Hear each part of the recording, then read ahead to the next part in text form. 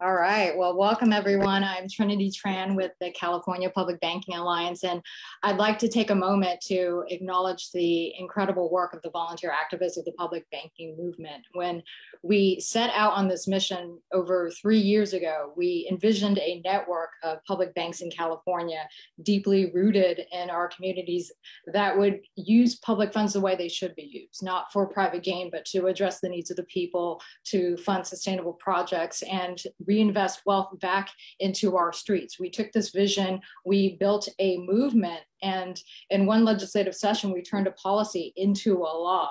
And now from the state level to the city level, Alliance activists and legislators are working together to move motions and resolutions forward up and down the state. So this is an incredible moment to see our vision come alive. The elected officials in this town hall represent some of the largest economic power centers in the nation, cities that are taking concrete steps to create responsible and accountable public banks. And it takes real leadership to trailblaze and design a new institution that will one day transform the social and economic landscape of this country. So we commend the speakers here today for helping to lead the way. This is a defining moment, not for public banking.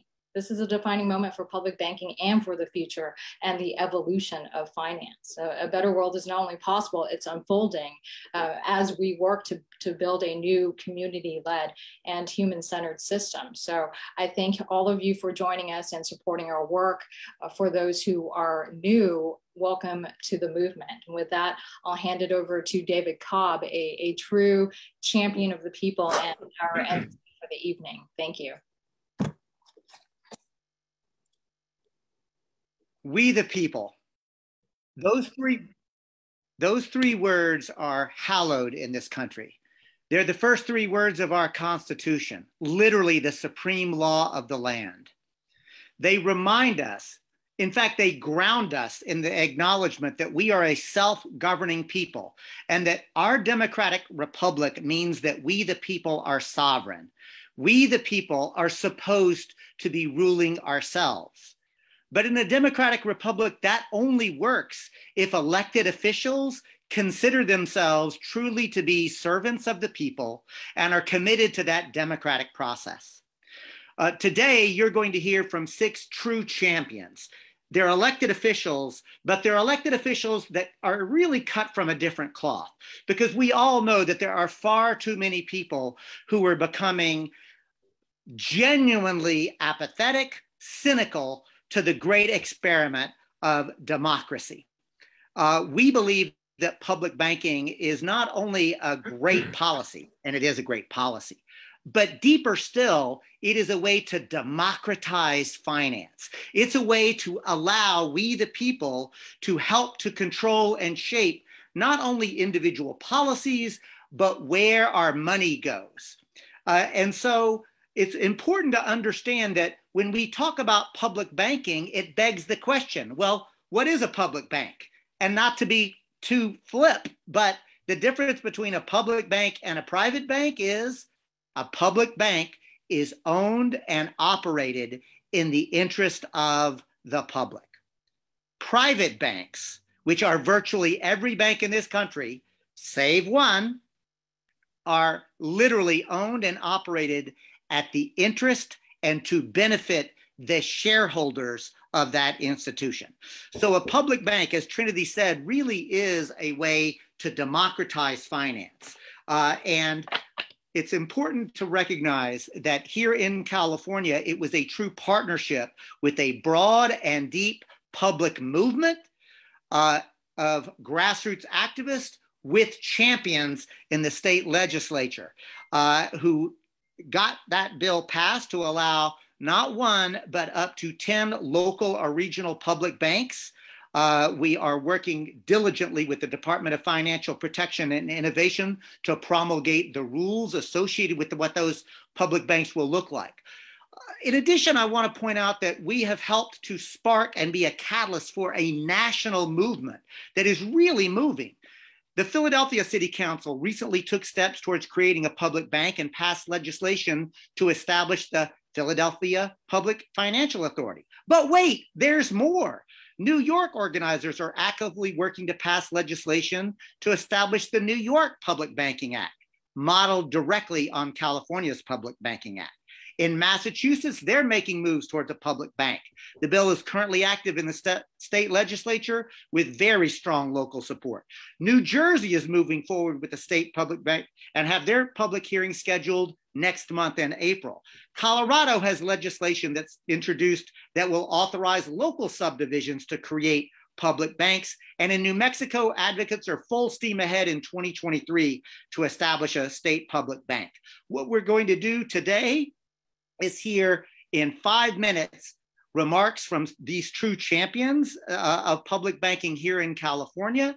Then we'll hear from Eric Hardmeyer, who is the former CEO of the Public Bank of North Dakota. Then we'll open it up for questions and comments to you. Please use the chat format because we have over 140 people participating live in the webinar. Hundreds are watching on Facebook, and we know that thousands will watch this recording. So please make judicious use of the chat. Ask your questions. We will give both all of the panelists and then Eric an opportunity to circle back. So it is now my great pleasure to introduce Assemblymember Miguel Santiago. Assemblymember Santiago represents California's 53rd Assembly District, which includes downtown Los Angeles. In the legislature, he has fought to eradicate homelessness, led the effort for free community college, authored California's public banking bills. He's a true champion of the people. He currently serves as chair of the Government Organization Committee and sits on the Health, Higher Education, Public Safety, and Utilities and Energy Committee. Assembly Member Santiago, welcome. Thank you. Thanks, Brother David. And I want to say thanks to everybody who's on here, taking your evening to help build the movement. It's quite remarkable because I have to say that justice work is not easy. It takes real leadership and a grassroots movement. And that's exactly what really helped to propel this conversation about public banks and state legislature. But I want to take a moment and I'm going to break a rule that elected officials should probably not break, which is when you thank one person, you should really list all those people that you want to thank. But that list is so long. So I want to thank Trinity Tran. I've, in my lifetime, seen a few people with the leadership skills that she has, just the heart and the desire to do good for everyone. And she was a force to be reckoned with when we did the public banks bill here in the state of California. So let's get into that. And I want to recognize all the rest of the speakers. Some of our colleagues have really stepped up to make this a reality. The first bill we did here in the state of California was AB 857. That was myself and Mr. Chu, who's now the city attorney in the city of San Francisco. Now, folks thought we were crazy. What is this concept? What the old system's working really well. It's taking care of people. We argue differently. The current system is not working. It is prioritizing profits over people, and we think a different kind of banking system should be built. Now, we look all over the country. Not a single public bank's bill has been successful to get to the governor's desk, but we thought this would be a long-term fight. Well, let me tell you what happened. We engaged with the Public Banking Alliance here in the state of California, the good people in San Francisco, the good people in LA, and all across the state. I don't mean to leave anybody out.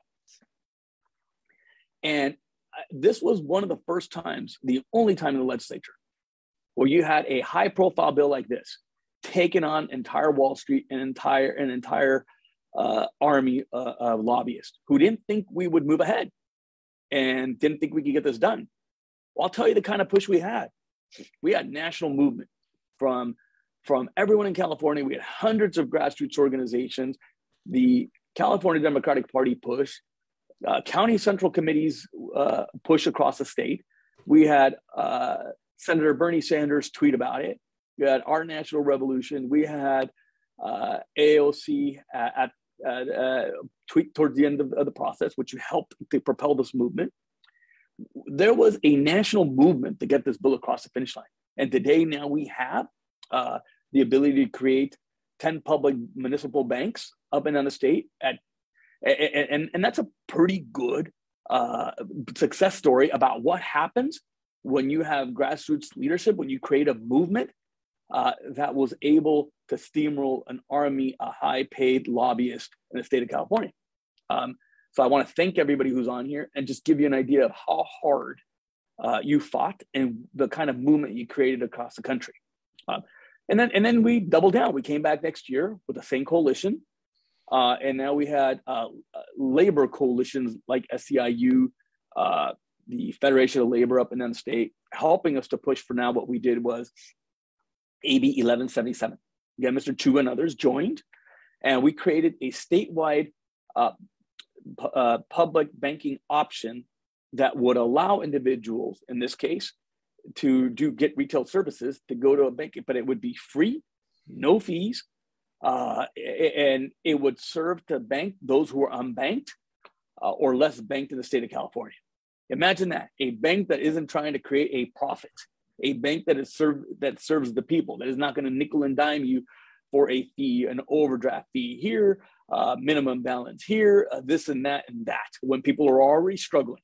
And they argued and they fought and they doubled down on the efforts to take this initiative down. And we were successful because we had that grassroots coalition. We had leadership like all of you who are on today and folks who really fought hard. So I'm extremely excited. And I will tell you again, this is a testament of a people-powered movement that get things done in the face of heavy and entrenched interest. So we're extremely excited about the work that's now going to happen in creating this statewide public banking option for people, and the work that's going to happen at local municipalities. Like my two colleagues are going to speak a little bit later, Mr. Garcia, the mayor of Long Beach, and Mr. Price, who's a council member just right south of me, to create that and to make it a reality. And I want to thank them personally for stepping up from the very beginning and having the courage to say, yes, I'll support, I'll work, and I'll make this thing happen. So thank you very much for everybody who's on here today. A big round of applause for everybody who's on here and the hard work and dedication that you're having to lead with the progressive values and get this done. Thank you. Thank you, Assembly Member Santiago. Powerful words. Our next speaker is Los Angeles City Council Member Curran Price. Council Member Price's work focuses on economic growth, affordable housing, reducing homelessness, and immigrant rights. He initiated a guaranteed basic income pilot program in Los Angeles and led the passage of the Los Angeles Public Bank motion. Councilmember Price, welcome to the conversation. Thank you, David. Thanks to you, Trinity, and the combined team for making this town hall possible and for your extraordinary work over the past several years. Let me just thank the Public Bank LA and the California Public Banking Alliance for inviting me to participate in this town hall tonight. Special shout out to my elected colleagues, Assemblymember Miguel Santiago from the 53rd District, whom you recently heard from, has been a real pioneer, real leader, real source of inspiration for us here in California. And he has singularly provided extraordinary direction and assistance at the state level. And so we appreciate him for that. Long Beach Mayor Robert Garcia has been another strong proponent, and other elected officials from Northern California. I'll thank you all for participating in tonight's town hall to really help grow this movement in ways that we have not seen before. You know, the idea of public banking is not new in Los Angeles. In fact, it was introduced in 2017 when the council voted to explore the creation of a Los Angeles public bank. And that vote was taken with a lot of assistance, a lot of advocacy from many on this call. And so we appreciate that. Of course, thanks to Assemblymember Santiago, the passage of AB 857 in 2019 allowed us, the city of Los Angeles and other cities in California, to move forward with the establishment of public banks. And let me tell you, that authorization was significant. It was hard fought, it was significant, and it made an important contribution in this discussion, not just here in California, but throughout the country. Last year, as chair of the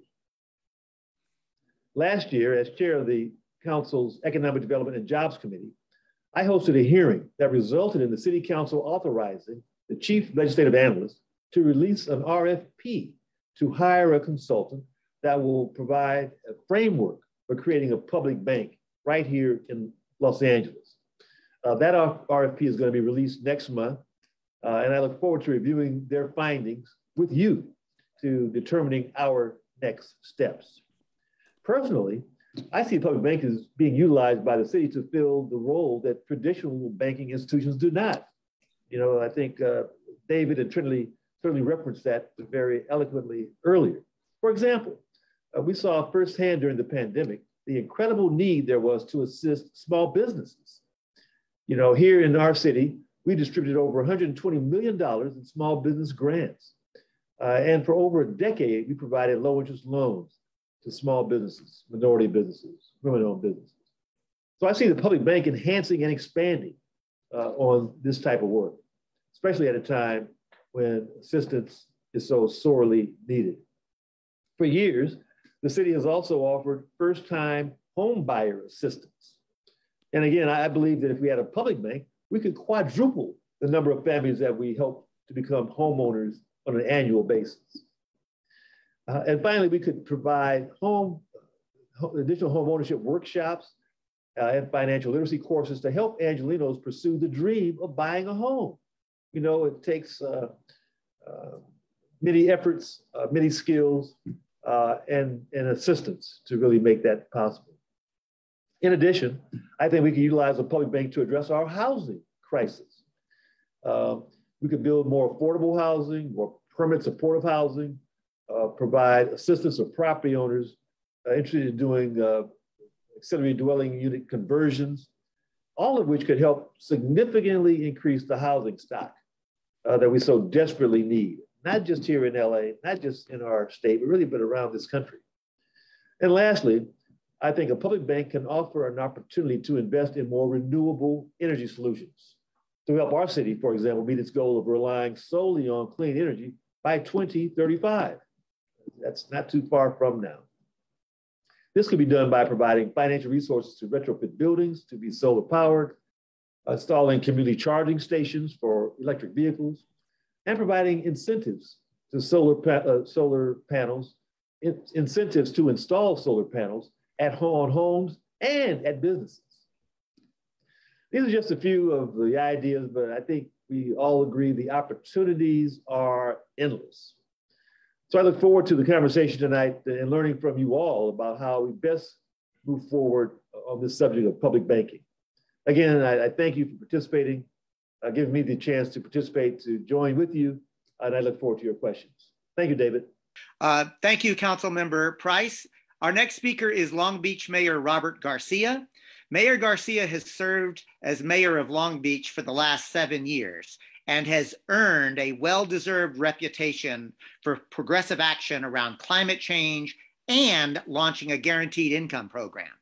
Mayor Garcia believes that public banking is the next municipal, state, and federal issue that we must collectively promote and tackle together.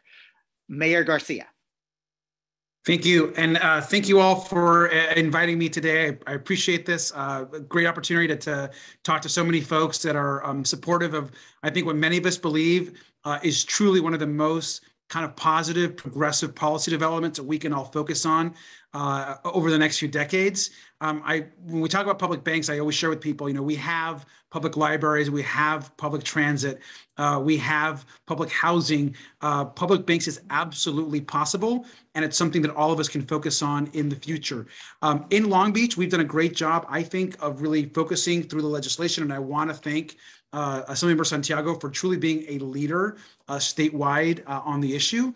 I think that more importantly than anything, it's up to cities right now to make sure that we focus on getting our public banks in place. We hired in the city of Long Beach an equity officer whose job it is to work on our public banking process. We've gone through an incredible needs assessment process. We have a public banking work group that's working on the issue in the city. What we're trying to do is focus already on the programs that are municipal in nature, like our microloan program that we have. We have a program for underbanked communities and neighborhoods where we're bringing folks in and out and providing resources for them to make small investments and provide loans, and trying to organize it around a new public banking system in the city. We are actively going to be looking to the state towards providing those additional resources and additional help. I think the Public Banking Coalition and all the public banking advocates across the state have been really great kind of experts also in guiding us in the process. We should not expect this is going to be an easy process. There's going to be bumps in the road. But the public banking advocates and experts have been really great at helping cities navigate all of this. And I think the legislature has put us on a really great pathway to getting public banks done. I want Long Beach to be one of the first cities with an active, open, equitable public bank that focuses on justice and access for all. And we can do it. And I just want to thank all the activists that are on here for giving us an opportunity to share how excited we are about public banks and the future of public banking as a whole. I also want to say that it's important that we succeed in California. I mean, we know that public banks have existed. This is not completely a new concept, but it's important that we prove to the country that we can do it in California, that we can be a model so that people are investing back into their neighborhoods. They're not investing into these large corporations and large banks and Wall Street and all these investments, and aren't really going back into cities and into communities. And so I'm happy to be here. Thank you for having me, even though I had to stepping away from another event. I did not want to miss this. I just wanted to thank you all, especially all the activists on the ground, for continuing to push on public banks. And I'm just really proud that Long Beach took a formal position to support public banks, to start a process, to get our group in order. And we've begun and invested the dollars to start our working groups and our needs assessment in the community. So I'm just very grateful to all of you, and thank you so much for having me for a few minutes. Thank you, Mayor Garcia, and thank you very much also for taking the time out of another event to come to this town hall. It's greatly appreciated. Our next speaker is Santa Cruz City Council member Justin Cummings. Dr. Cummings is an environmental scientist with over 20 years of experience working in climate change, environmental conservation, and a myriad of social justice issues. He's the former mayor and a current council member of Santa Cruz. Councilmember Cummings. Thank you very much for that introduction, and thank you all for having me here today.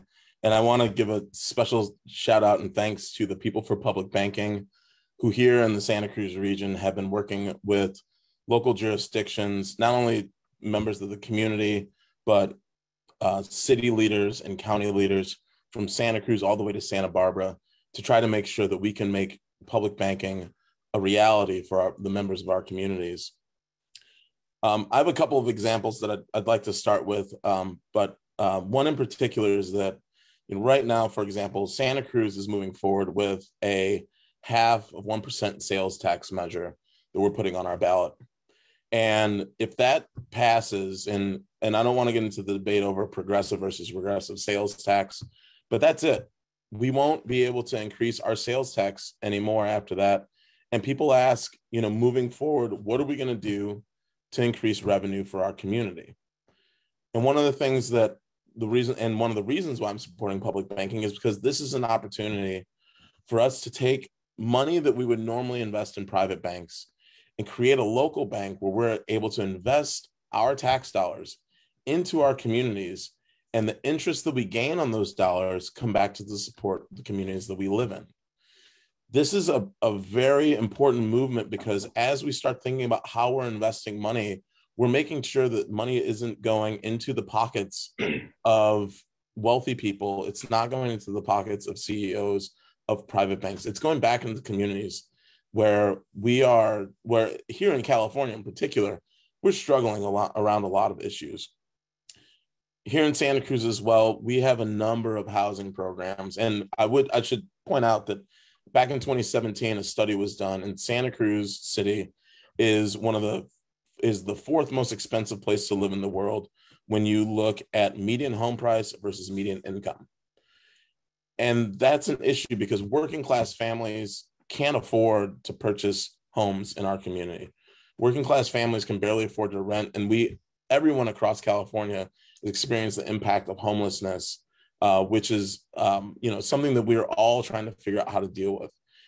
And one of the things that we can do by investing in public banks is creating an institution where local municipalities can have access to loans, where people can have access to whether it's small business loans or loans to support affordable housing, but where we can actually start taking our dollars, maximizing their potential, and investing back into our communities. And that's one of the reasons why since 2019, I've been so supportive of moving forward with public banking. Some of the benefits that we can see is that we can use this as an opportunity to invest in our infrastructure. We can use this as an opportunity to invest in affordable housing projects. We can use this as an opportunity to invest in small business owners and entrepreneurs in our community. And it's because of the efforts of many people, including Assemblymember Santiago, many activists in our community, that we're able to have this opportunity for us to see a new and different way to be able to move forward and figure out ways that we can actually make our tax dollars and the money that people invest in their communities grow even further. One of the other examples I'd like to make, and I think it was mentioned earlier, was how, during COVID, many communities had to come up with innovative ways of how we could support small businesses. Here in the city of Santa Cruz, when we found out that our PPP loans were, the application process was delayed and there were impacts with that, we came up with an idea of taking money from our Economic Development Trust Fund and creating a small business microloan program. Now, right now, the city is the entity that's controlling how that program operates. But this is something that if we had a public bank, the public bank itself could be the institution that manages these kinds of programs. And when we think about, affordable housing and how we can make, purchasing affordable housing more accessible to people, a public bank could be an institution that wouldn't be limited in how it could provide loans to low-income people. And it wouldn't be restricted by the prospects of maybe this isn't going to be a good investment for our shareholders to give these small affordable housing loans out. This could be an opportunity for us to move forward and figure out how we can make many of the affordable housing programs that some of our jurisdictions have that have been sitting and haven't been as operational successful moving forward. And so I'm really excited to be here to speak with everyone. I'm excited to hear about new ideas and ways that we can move this forward and how we can really make the money of the people support programs that support the people of our communities. And so I want to thank you all for having me here. I want to thank you all for being here and all the work that everyone's done to make this a reality. And my hope is that coming out of this, we have marching orders of how we can move forward and make this a reality in our communities. Thank you. And thank you, Councilmember Cummings. Our next speaker is former San Francisco Supervisor John Avalos.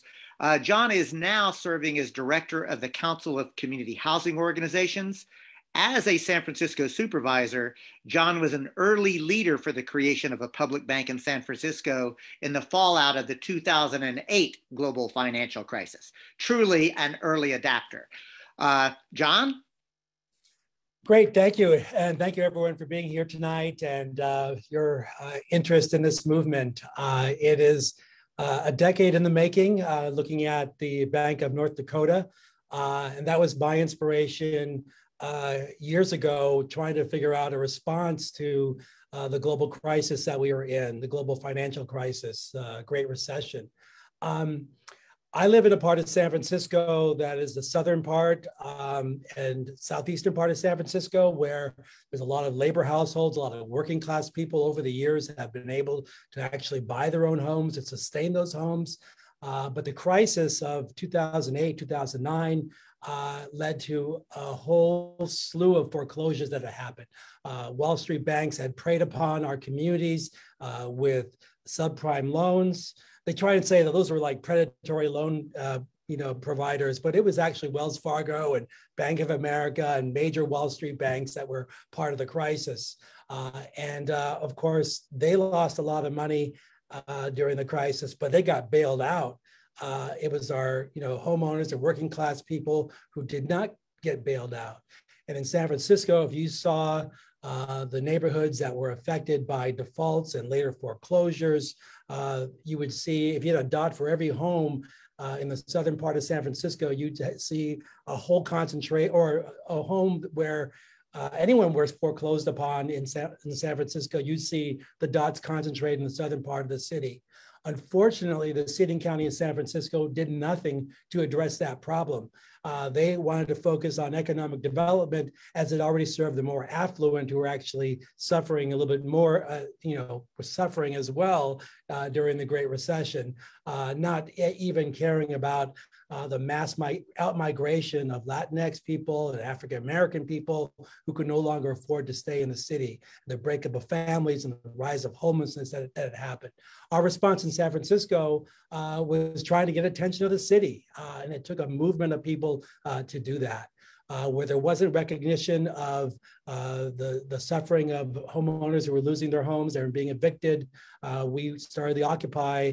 The Occupy movement came to people's homes. It came to Main Street, came to our everyday avenues and streets in our neighborhoods in San Francisco, where people occupied their own homes to prevent the foreclosure from happening. We had to go to that level to get the attention of the city. My office, as the member of the Board of Supervisors, had asked the city attorney to look to draft legislation to help us to create a public bank or a pathway towards that. And they told us, actually, you can't do that. Their opinion was that the city and county does not have the authority to do that. So when we had our mass movement, the Occupy movement, and the movement in our homes to stop the evictions due to foreclosures, it finally got the attention to the city to change their opinion.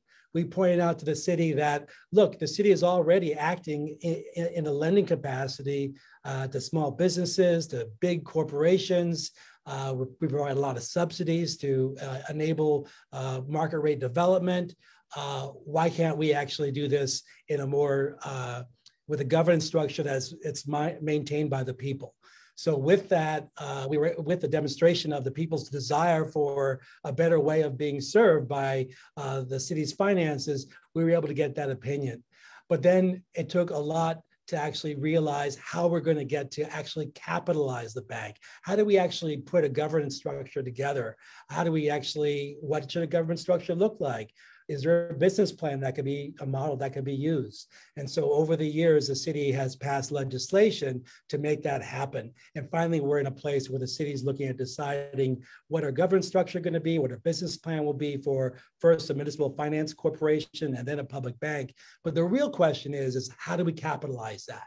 And we know with the city and county, it's $13 billion. You also have $25 billion in the retirement fund as well. And there's other funds that are available as well. How do you actually pull those all together and have the people who control those purse strings to loosen them up for a more democratized way of actually organizing that money?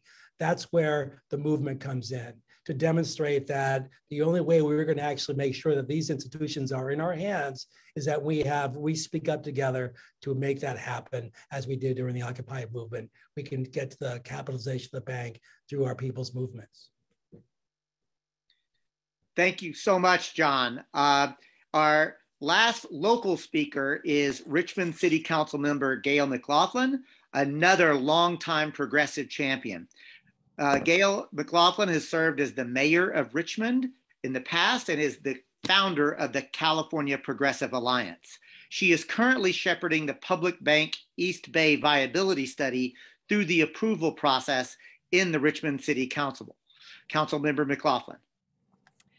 Thank you so much, David, and thank you everyone for inviting me to say a few words here in support of public banking. Thank you to the organizers and everyone who has worked on public banking for so long. We are at a crossroads. We are at a level of moving things into fruition, into actually creating public banks. Over the course of the Great Recession, while I was mayor, various public banking experts and volunteers talked with me and Richmond City staff about the concept of a public bank for Richmond. It was later decided it made more sense to move forward as a regional bank, and the Friends of the Public Bank East Bay was founded in August 2016 to advocate for such a public bank in the East Bay region of the San Francisco Bay Area. In 2019, AB 857 was passed by the California legislature and signed by Governor Newsom. It created a process for cities and counties to set up public banks. Now, I want to share with you some of the reasons why I am so committed to moving this regional public bank forward in the interest of our Richmond community and that of the entire East Bay. Richmond is a working class city with a majority people of color community. We, like many cities throughout the state and region, have many ongoing challenges, including the housing crisis, the economic crisis, climate crisis, struggling small businesses, families in need, and a tight city budget. The public bank will help us enormously. Friends of the Public Bank East Bay's mission is to provide community oversight and stewardship in the formation and functioning of the public bank in the East Bay. They have commissioned a viability study, and as stated by the study, the bank's decisions will be based on 5 key values: equity, social responsibility, fiscal responsibility, accountability, and democracy. The 4 initial programs will be affordable housing, small business lending, climate initiatives, and municipal finance. I envision nonprofit housing developers being able to access low-interest loans to build truly affordable housing for our community, and small businesses able to stay afloat with low-interest loans as well. Another aspect of the mission of the public bank is to provide low-cost borrowing options for municipalities, whose only option before was to borrow from Wall Street banks, beholden to shareholders to maximize profits with taxpayer money. In the short term, even by refinancing just one relatively small municipal bond of approximately $28 million at a lower rate, 3% that a public bank would offer versus the 4.73% that is now on the table from private banks, the city of Richmond would be able to save millions. This coming Tuesday, April 5th, I have an item on the Richmond City Council to approve the viability study and authorize Richmond to be a founding member of the bank, along with Berkeley and Oakland.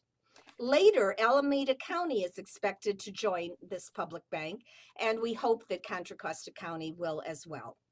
In conclusion, I just want to say a few words about the climate crisis and how our public bank will help our region protect our residents and create green jobs and a sustainable future.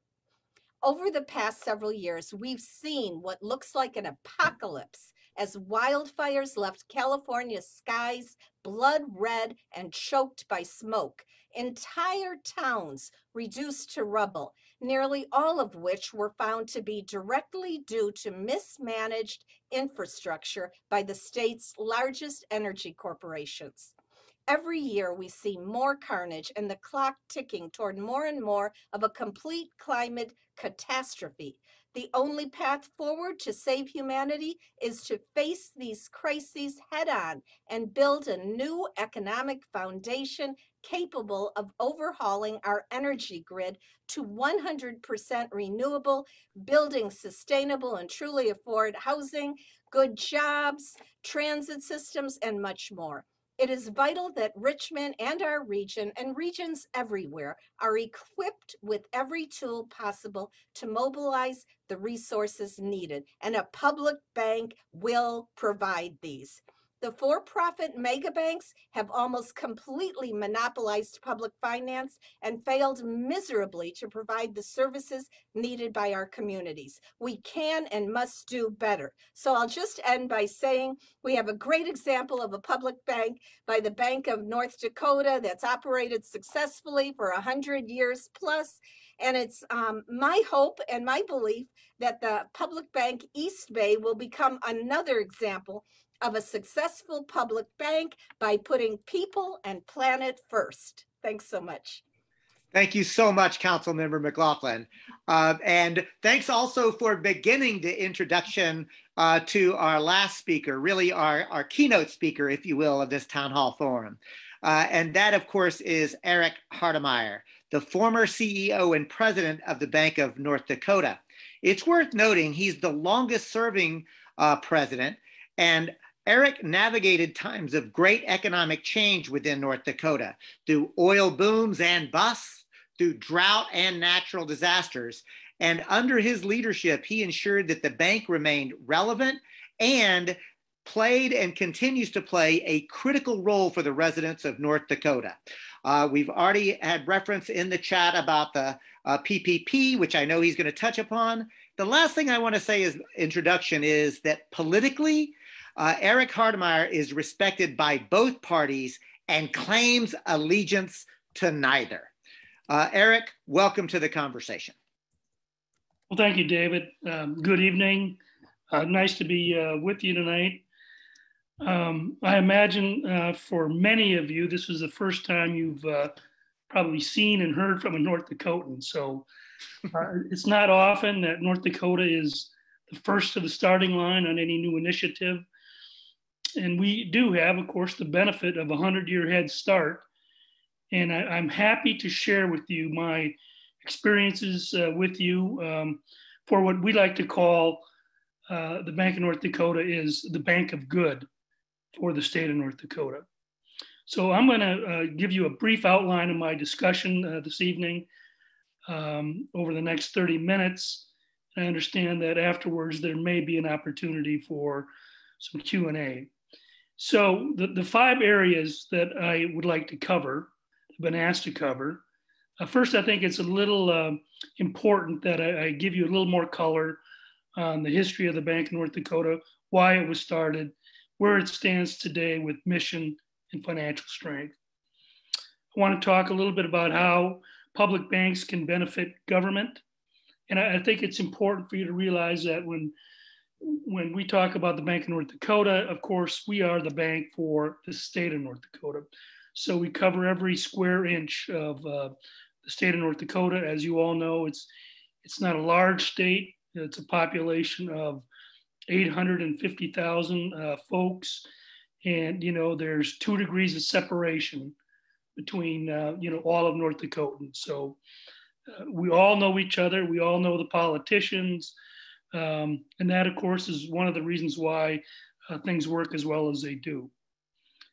I want to talk a little bit about the way the bank is structured, a partnership approach rather than a competitor approach with the private sector, why I think that is important and why it is really a hallmark of one of the founding principles of the Bank of North Dakota, which I will get into in a bit as well. I'd like to talk about how the Bank of North Dakota is organized to solve financial problems. And I would say it isn't just problems that we're looking to solve, but opportunities. So looking forward, looking ahead, not just looking in the rearview mirror, but what's coming in front of us that we need to get out in front of and be proactive. So that's one of our mantras at the Bank of North Dakota was to be proactive, not reactive. And, if time permits, I would like to answer some frequently asked questions that I get. Every one of the states that have been talked about in terms of moving forward with public banking, I've talked to. I've been to New York several times. I've been to New Jersey. I've talked to virtually every state or state official in 30 to 40 states who have brought up this concept. So I'll just tell you that this became,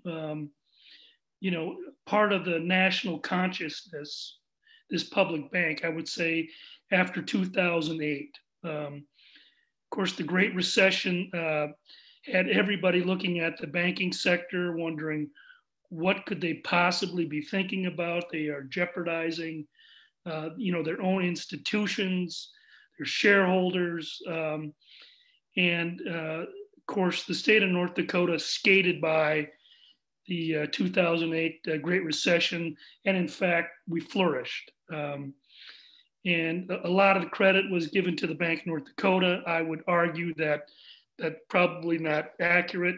It's erroneous. We did have, a piece in it, certainly, but we were not the primary reason that the state of North Dakota did not go through the recession. We happened to be at the time developing a very large energy play that helped us get beyond all of the issues that you saw.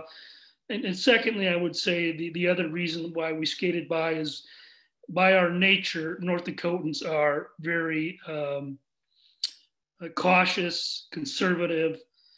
We at the bank, although we run a progressive bank,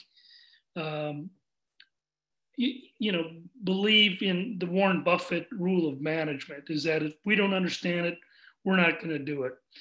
So, we didn't step into the large derivative issues that other banks did. We stayed away from private label mortgage-backed securities, never wanted to jeopardize taxpayer dollars. So we completely stayed away from those issues that plagued the rest of the country. We had no bank defaults in North Dakota, zero. I think we're one of just a few states that can say that. So let me begin a little bit with a little bit of history on the bank. And I'll try to be brief, but it would be important for me to tell you that if this initiative were to start in North Dakota today, many of you probably know this, North Dakota is a very red state. And as David said, I am, proud to be get along with both parties, although the Republican Party dominates to a significant degree in the state of North Dakota. But I've always thought of myself as a centrist, able to work with both sides. So our history goes back 102 years ago, right after the First World War, right after, of course, the Spanish flu. And there was a very angry agrarian movement, a revolt, if you will, by North Dakota farmers, led by a very charismatic socialist by the name of A.C. Townley, who took it upon himself to rally, the troops. And at the time, the farming community was upset with what they felt were all of the decisions were out of our hands by out-of-state interests, including commodity prices, opportunities for financing, high interest rates. So everything was controlled by the big money center banks in New York, Chicago, Minneapolis. Of course, all the big millers and elevators were in Minneapolis, all taking advantage of North Dakotan farmers. And so this very charismatic man rallied the troops, created a new party, a new party in the state of North Dakota called the Nonpartisan League, took control of the legislature, was called the Industrial Program, which solved all of the issues the farmers had. They created the state mill and elevator, which is still running today and is the largest mill and elevator in the country.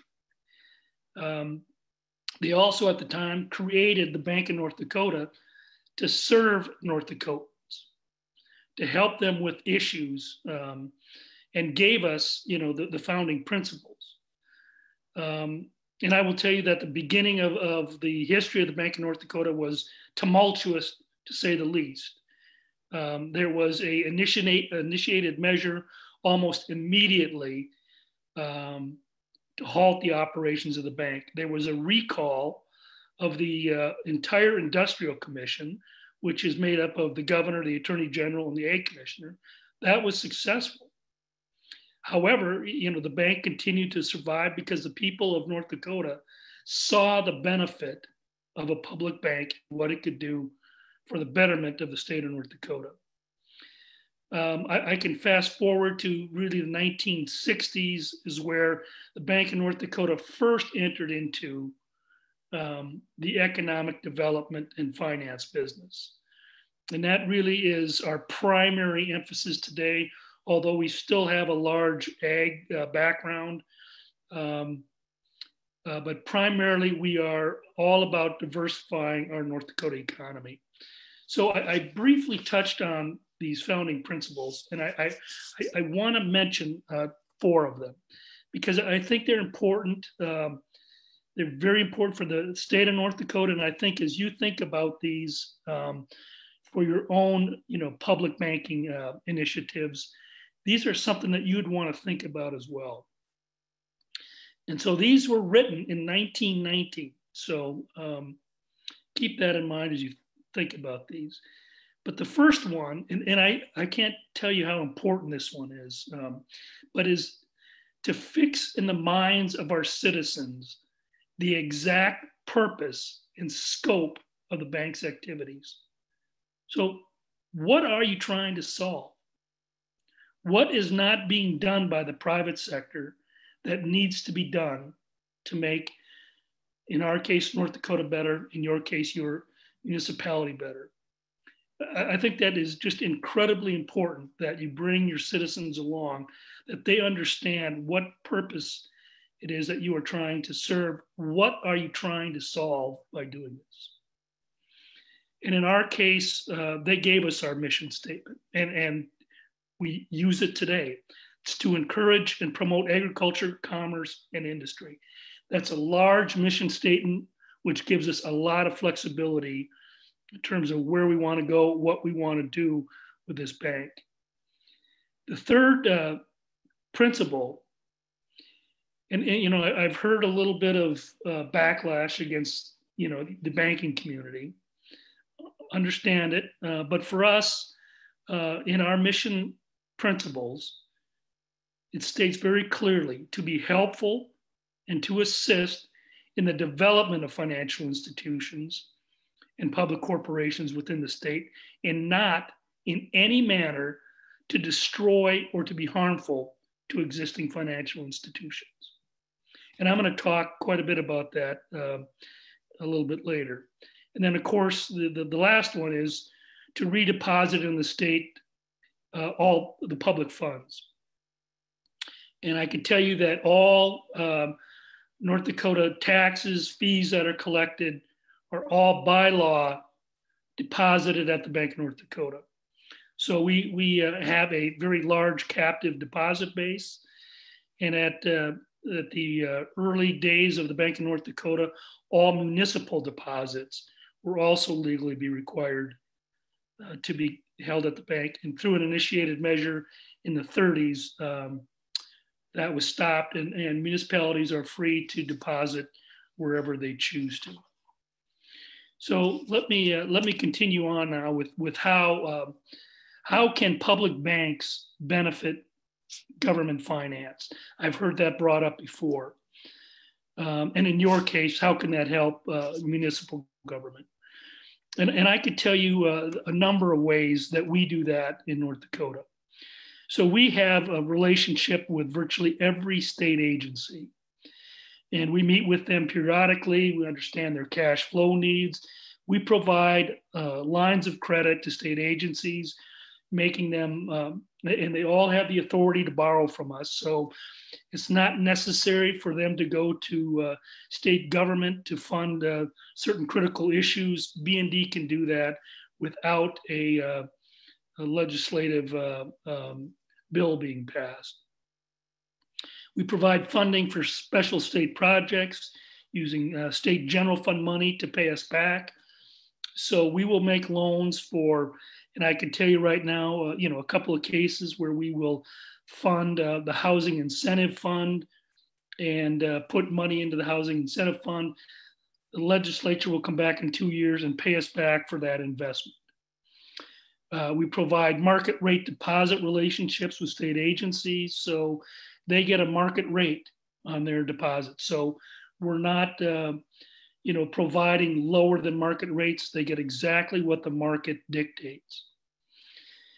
Also, we have a distribution of dividends. Now, I've heard others speak earlier about, profits going back to shareholders. I would have a different opinion than that. I think profits are important. In our case, certainly, they are. The Bank of North Dakota today is about a $10 billion bank. When I took over as president in 2000, we were about a $1.6 billion bank, earning $30 million a year. Today, we're earning over $170 million a year. At one point, John Hoeven, who was my predecessor, became governor and now is a senator.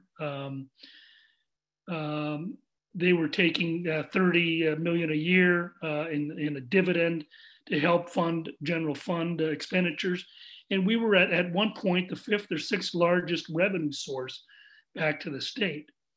Now, that's, again, the Bank of North Dakota and our relationship with the state. And it may be completely different from what you're thinking, but, I will tell you that, profitability is important, both from a regulator standpoint and also to fund growth. Unless you are continuing with capital draws and capital raises to bring money into your bank, in our case, we raise capital through the retention of earnings.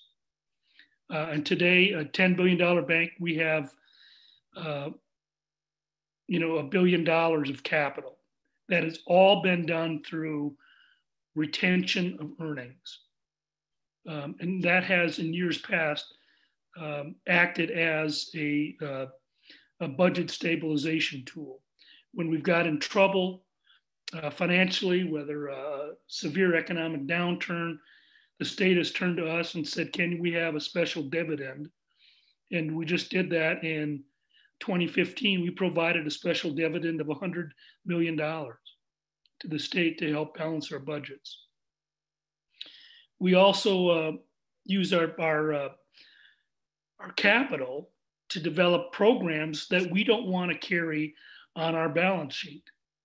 These would be, venture capital programs, low rate disaster programs.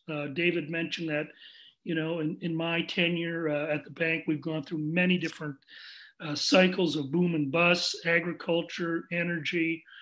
And as we've gone through it, flooding, also, we have provided low rate disaster programs that we have taken those loans off of our balance sheet because they are so low that they would distort the bank's ratios.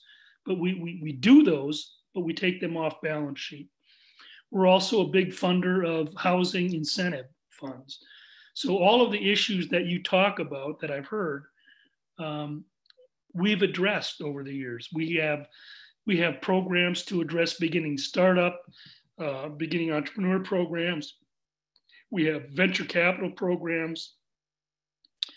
We have programs that are meant to diversify communities. We call it the PACE program. It's a partnership in assisting community enhancement. And so we use the state buy down and we match that with a local buy down, and we buy the interest rate down on a loan to a business that is helping to diversify and create jobs. And we will reduce that interest rate down from a market rate of, say, 3 or 4 down to 1, for example. We are a bank that, instead of backing away from a crisis, we run to the crisis. Because we believe that is what makes us different. That is what makes the bank different from the private sector. They have shareholders to protect. We believe that it is our mission to help the state go forward. And sometimes that means you've got to jump into the crisis. You've got to be the firefighter going up the ladder, not running away. And so that's how I've always thought about the bank. And I know that's how future leaders will think about the bank. And I'm going to give you an example of that. They've talked a little bit about the energy boom and bust cycles in North Dakota. Prior to 2008, North Dakota was the 9th or 10th oil producer in the nation. They discovered how to frack oil, and I understand that, I may be coming from a different viewpoint than you on fossil fuels, but it is an important part of our economy. But we've gone through several boom and bust cycles of oil, starting in the 50s, a second one in the 70s and 80s, and a third one, of course, now in 2008. But the one in 1970 and the bust in the early 80s created havoc in Western North Dakota. It happened, the bust happened so quickly. It left, cities bankrupt. It left, many empty buildings, storefronts, cities with large debt obligations that it took years of restructuring to pay back. And so when the oil boom again started in 2008, 2009, what we saw was private sector banks absolutely scared to death of lending back into, this big boom cycle. They had been burned on real estate. They had been burned on housing projects, retail, you name it. It was a debacle. But we recognized at the state and at the bank that this oil play in 2008, 2009 was different. It was using different technology. Certainly the demand was there. And this thing then vaulted the bank, or the state of North Dakota, from the 8th or 9th largest producer to the 2nd, only behind Texas. And developing somewhere around 1.5 million barrels a day. Now I understand that New Mexico has moved up to the 2nd slot. North Dakota is number 3. But anyway, what we found is that those banks that were so afraid to lend was holding back, the economic development of the region, was holding back the development because there just simply wasn't housing. And there wasn't, the financial institutions willing to come forward. And so, I went up along with other state officials, met with the banks, met with the city, and said, how can we help? This is a time where we are being called on to do something special. We have an extraordinary event occurring in the state. We've got an extraordinary bank. Let's do something extraordinary. So that's what we did. We came in and we said, all right, we're going to help you banks. We're going to take a big chunk of that risk off of your balance sheet. We're going to come in and participate in the loans that you make, but we will buy 80 to 90% of that loan. You get to keep the relationship with the borrower. You sell us the risk, we'll carry it. We did the same thing with a city of Williston that was really struggling issuing bonds. Their bond rating had just simply gone to hell because of all the problems from 15, 20 years ago. So the Bank of North Dakota came in and provided a letter of credit to that bond issue, allowing them to sell bonds to do needed infrastructure that they would not have been able to do economically had we not used a letter of credit to dramatically drive down the price of that bond issue. So those are a couple of examples of how the Bank of North Dakota was helpful. I do want to talk a little bit about the approach that we have to lending, and that is a partnership approach versus a competitive approach with respect to the private sector financial institutions. And it's important for me to talk just a little bit about the structure of the bank. And this may be an interesting concept for you, but the Bank of North Dakota is really set up as a banker's bank. We have very few direct to consumer products, with a few notable exceptions of student loans, ag real estate, and some bank stock loans. This approach really allows the continuation of the borrower relationship with their principal bank. And that bank then uses our special programs. I've mentioned a beginning entrepreneur program. I've mentioned the PACE program, the match program. There's a myriad of programs that we have that touches each part of our economy. And so those banks originate the deal. They use the Bank of North Dakota. We come in, we participate with them in the loan. The borrower continues to work with their local lender. But the big benefit, of course, in all of this is leverage. So small banks, and I will tell you that the Bank of North Dakota, I think, has been a caveat, or the panacea probably is a better word, in helping with the continuation of a very strong community banking system. Those small banks, and they range in size from 100 million to the Wells Fargos are here, but the smaller banks are able to operate at a size of the Bank of North Dakota. They can make a loan to a borrower where they might have a lending limit, a legal lending limit of $5 million. They can use our lending capacity, which is upwards of 150 million, and combine those to assist their borrower and keep their borrower, instead of them having to leave and go to the next bigger bank, go to the Wells, go to the JP Morgans. They can keep them because they have the size and capacity with the bank. And so that leads to a very healthy banking environment in the state. And we believe that has been really one of the most important things that we've done at the Bank of North Dakota, is to continue to facilitate and strengthen those ties between those community banks and the Bank of North Dakota. It's a win-win. We get to use their documentation.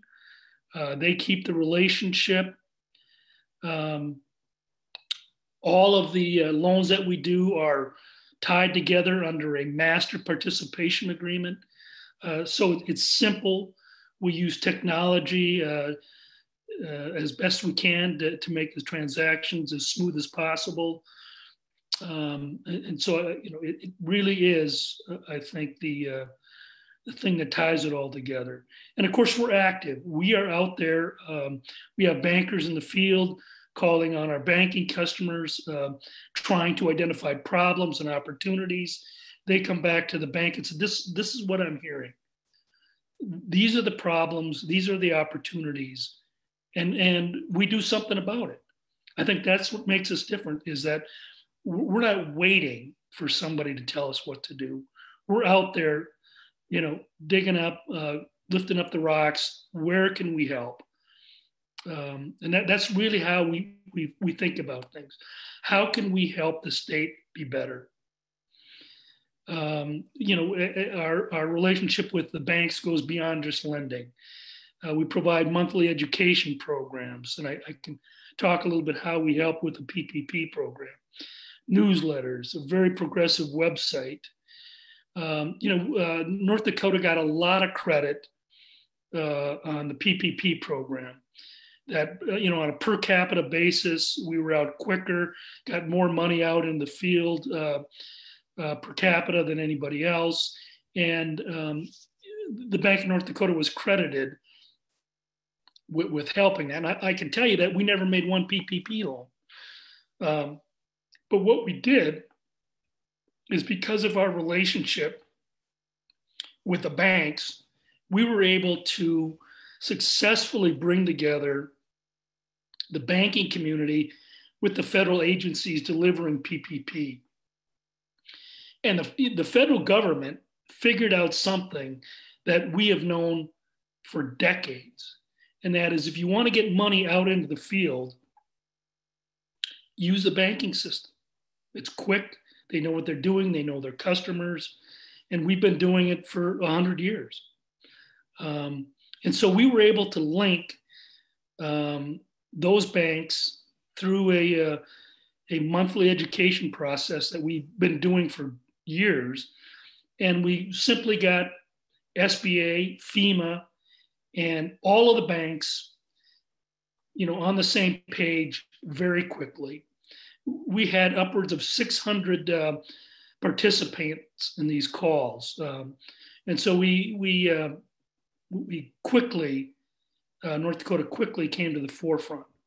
And I will just tell you that, as we looked at, the COVID response from the federal government, we at the bank actually were criticized a little bit in that we didn't come out with a program prior to PPP, because typically we've come out with disaster programs to help. But it has been my experience and our experience that when these types of disasters happen, and of course, nobody had ever seen anything like, this COVID issue, but we in the state have seen, disasters come and go, whether they're flooding in Minot, Fargo, ag disasters. So we had a blueprint on how this should work. And what we did is we sat back and said, where are the gaps? Who's missing out on PPP? What businesses are not being advantaged by the PPP? And so we took our time, we went back out to the businesses and said, okay, here's the PPP program. What are you not getting? And they said, well, this is all great. This is all money to help us bring back our employees, but we need money for working capital going forward. So the Bank of North Dakota drafted its own program that was meant to supplement PPP, not replace it. We find no interest in doing any of that. Why would we replace or compete with federal government programs? That makes no sense. Their pockets are bigger, deeper. And when you looked at PPP, there was the ability to, forgive the loans. David, am I running out of time? You're at time, Eric. But I know you've got a lot to say, but we've also got questions from both panelists and the audience. Yeah, well, why don't I just call it good there? I've touched on a lot of the things that I was asked to. I will say one more thing about. I was asked to talk about student loans, and I'll just make a quick little pitch there. The Bank of North Dakota was actually the first bank in the nation to make a federally subsidized student loan. We did that in 1967. So we've been in the student loan business longer than anybody. We were the first bank to do a total refinance of all student loans. We beat SoFi to that. So in North Dakota, if you are a North Dakota resident, you can package all of your student loan debt under one loan that the Bank of North Dakota will make at lower than market-driven rates. So it's a great retention tool. It's a great thing for our North Dakotans. And when COVID came along, student loan borrowers were hurting. We lowered the interest rate even further for them. So, we just have a lot of ability to make a difference every day for our North Dakotans. Thank you, Eric. Yeah. And I think, folks, my takeaway here is that all the rhetoric that we in the California Public Banking Alliance have been moving about the benefits of democratizing finance and having a public bank, Eric is demonstrating that it's true. It literally works. So, folks, what we're going to do now is open up for 10 minutes to our panelists. We've got some real powerhouse elected officials here. So I'm just going to open your mics and ask if any of you as elected officials have a question. If you could try to be concise, but we're going to open it up for 10 minutes for just a discussion between y'all and Eric.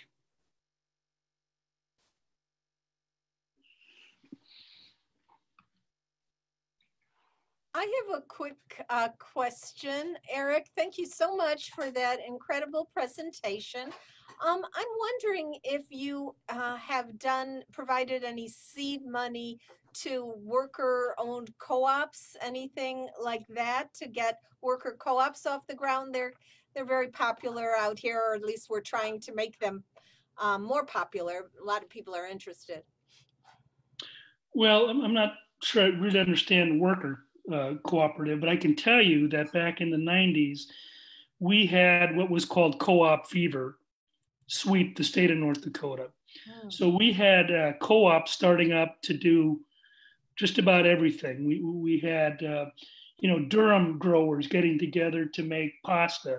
We had carrot growers. We had lamb producers.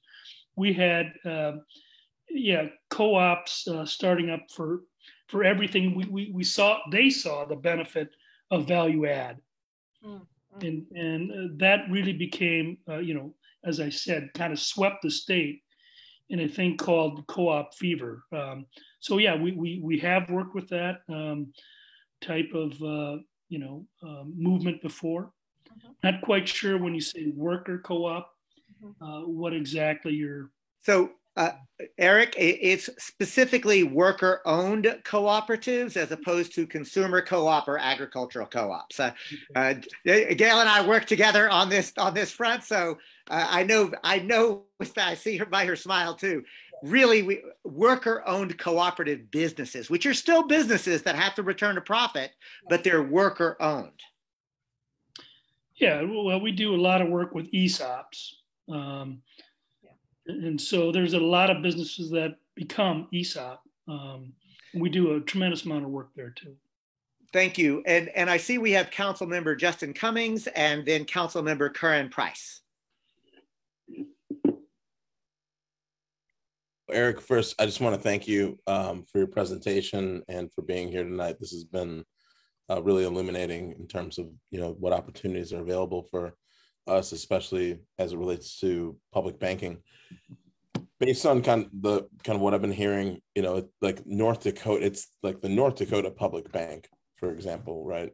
And so I guess my question is, here in the state of California, and based on the people who are here, there are various regions that are moving forward with their own public banks, and I'm curious, in terms of approach, the benefits or the contrast between the state of California moving forward with regional public banks versus us all coming together, the regions as a whole who are interested in public banking, for us all to have one cohesive public bank, and what the trade-offs might be in doing that.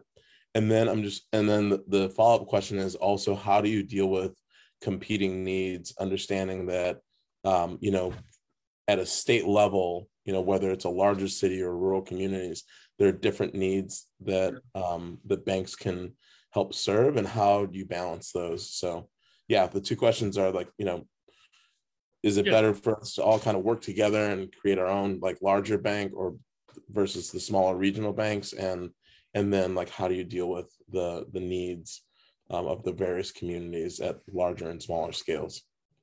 Yeah, as I think about California and understanding your economy and how diverse it is to begin with, and how large it is and populated it is, the one thing that strikes me is that, a state-owned bank works in North Dakota because of relatively small size, homogeneous needs. Whereas in California, things are incredibly diverse and at a scale that is even hard for me to imagine. So, there's never a one size fits all. And I quite honestly think the approach that you're going down with, municipal owned is smart. Because I think, as I said, California has just, everything happens first in California. And you have such, diversification there that it would be impossible, to to have, I think, one bank, size fits all. I can't imagine the scale of the size of the bank you would need to fund all of the initiatives that you would need in North Dakota. So to me, breaking it down and using it on a municipal level where you can get to the local needs much quicker and understand them much better. They're unique to each area in California. So yeah, I think that approach makes, tremendous amount of sense to me. Councilmember Price? Yeah, thank you. I'm just so impressed with the presentations and the commitment that everyone is making. And it occurred to me there are two other functions that we're doing in LA that certainly I think would be consistent with public banking or a potential product in the public bank. We have something called the Angelino card that is distributed to individuals in need, monies from philanthropic contributions, or maybe some city money in it. Right now, that's issued by a private bank. That's a function that could be certainly a public banking institution with less fees, less red tape, and as someone suggested, getting those dollars into the hands of the community in ways we haven't before. We've also recently established a children's savings account. Many municipalities are doing that. We're excited about the prospects of that kind of a program. And again, right now, we're just doing it in conjunction with a public bank, with a private bank, where these funds are held. But again, that could be a public banking function, a public banking product that would be relevant. And again, providing more resources for those who they are intended. So I just think the opportunities are endless. Opportunities are exciting. I'm glad to be a part of this discussion. I've enjoyed and appreciated the comments made. I look forward to joining you as we move forward individually in our cities, not just here in LA, not just in California, I should say, but nationally as well. So I'm excited to be a part of this process. Thank you. I would just say that, along with everything that I've described about the bank, the other thing that we do is we do administer the state's 529 savings plan. And not only for college students, but for parochial school. And what we do is we provide every newborn with a grant, as long as their parents match it. So every newborn in the state gets a grant to help them get started on their way, either through K-12 or through, college university programs. So yeah, we believe education is fundamental to economic development. Thank you.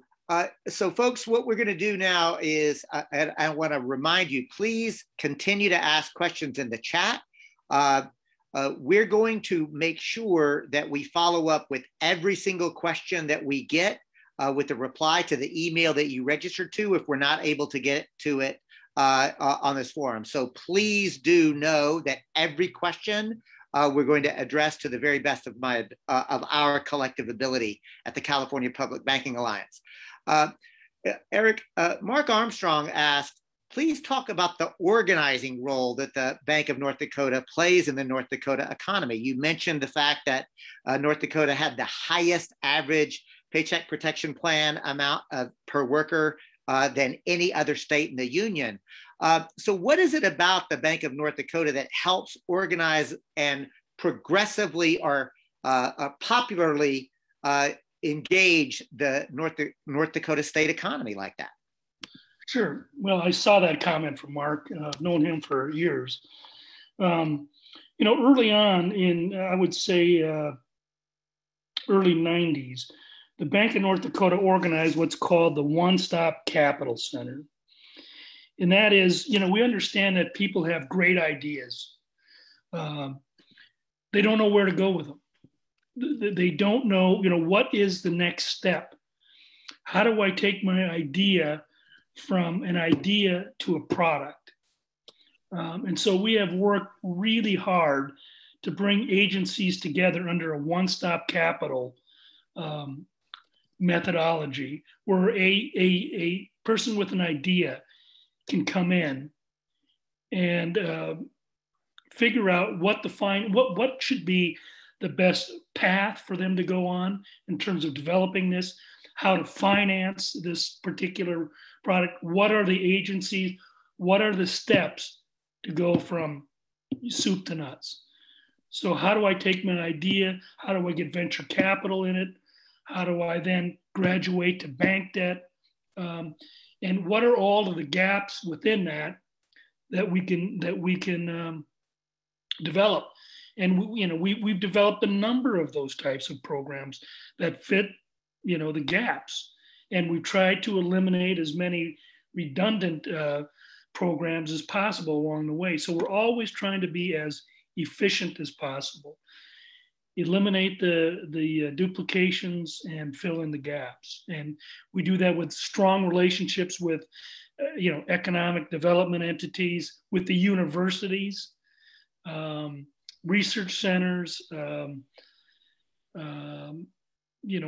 everyone we can think of, chambers of commerce, are all engaged in this activity. And again, we get to do this because we're a small state. And that's why I like your idea of breaking this down into smaller bites in California. Well, Eric, that really leads us into the next question. And Steve asked it, and that is, what kind of presence do the big national banks have in North Dakota? And how are you relating to that? Well, yeah. So, the big banks would be the Wells Fargos. They are, the largest bank here. JP Morgan, I think, just opened up a shop in Fargo. I don't like bashing any bank. But, I can tell you that, my experience has been the smaller community banks are the bigger risk takers. They are more likely to see their community for what it is and want to work to help the community prosper. Taking risk, financing people that they, know every day, they go to church with, they go out to dinner with. And, quite frankly, you don't see that from a Wells. You don't see that from a JP Morgan.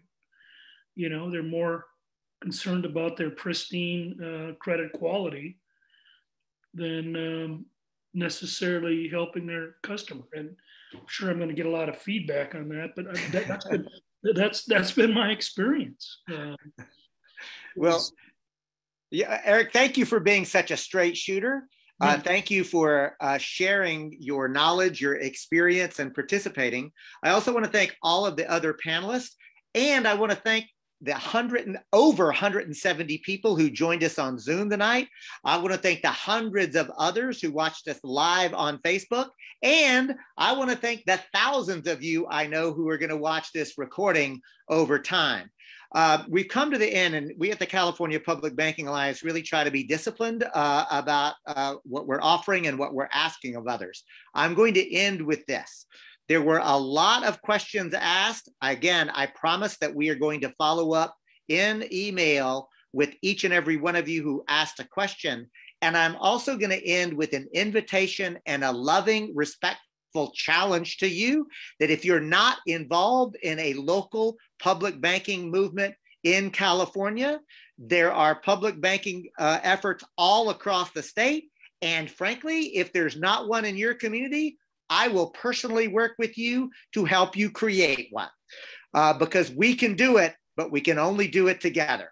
Good night, y'all.